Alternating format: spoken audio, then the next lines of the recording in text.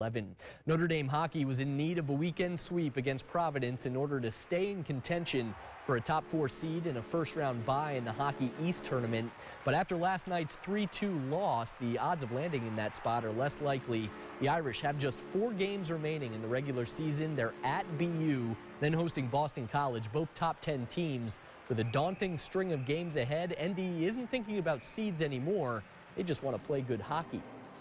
I want to be playing well going into the playoffs, and I feel if we are playing well going into the playoffs, then the positioning will take care of itself. Obviously, winning home games is going to be crucial because it's going to be challenging going out to BU and winning games. But I think we're doing a better job with the puck and defensively than we've done all season. So we just have to play smart hockey.